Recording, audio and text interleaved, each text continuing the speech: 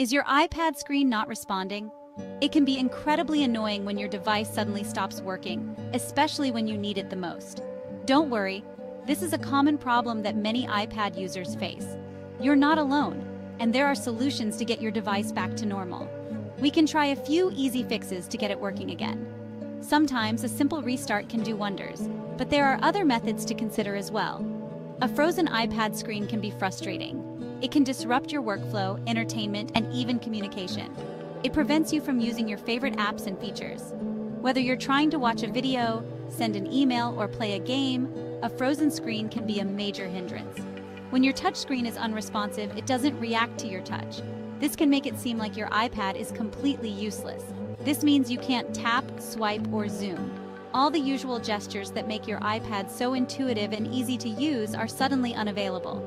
This guide will help you troubleshoot the issue.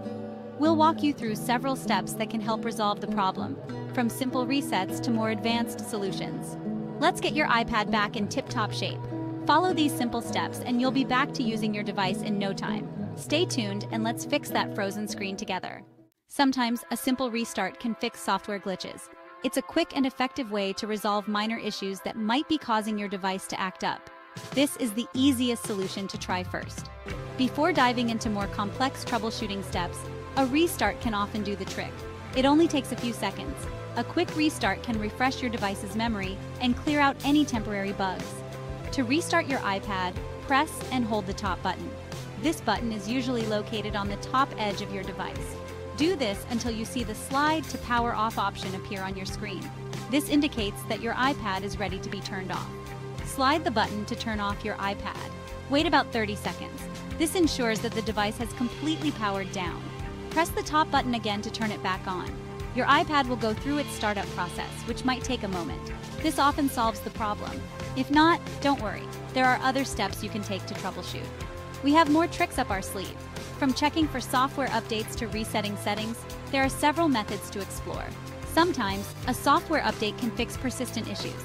Make sure your iPad is running the latest version of iOS. If all else fails, you can try resetting your iPad settings. This won't delete your data, but will revert settings to their defaults. With these steps, your iPad should be back to working smoothly. Remember, a simple restart is often the best place to start. Did you know a dirty screen can cause unresponsiveness? Dirt, grime, and fingerprints interfere with the touch sensors. Use a soft, lint-free cloth to clean your iPad screen. Microfiber cloths work best. Avoid using harsh cleaners or paper towels. These can scratch the screen. Gently wipe the screen in circular motions. Now, try using your iPad again. Section 4. Update your iPad. An outdated iOS can sometimes cause touchscreen problems. Apple regularly releases updates. These updates often contain bug fixes and performance improvements. Make sure your iPad is connected to Wi-Fi. Go to Settings and then General. Tap on Software Update. If an update is available, download and install it. Keeping your iPad updated ensures it runs smoothly. It also helps prevent future issues. Section 5. Check for iPad damage. Sometimes physical damage can cause touchscreen problems. Carefully inspect your iPad for any cracks or dents. Check the screen, especially the edges and corners. Also, examine the back of the iPad for any signs of damage. If you find any damage, contact Apple Support or visit an Apple store. They can help you with repair or replacement options. At Section 6. Still not working. If you've tried all these steps and your iPad touchscreen is still not working, don't worry. There are still options available to you. It's important to stay calm and remember that technology can sometimes be unpredictable. Apple Support can provide further assistance. They have a dedicated team of professionals who are trained to handle a wide range of technical issues. You can contact them online or by phone. Their online support includes live chat options, email support, and a comprehensive FAQ section that might have the answers you need. They have experts who can troubleshoot more complex issues.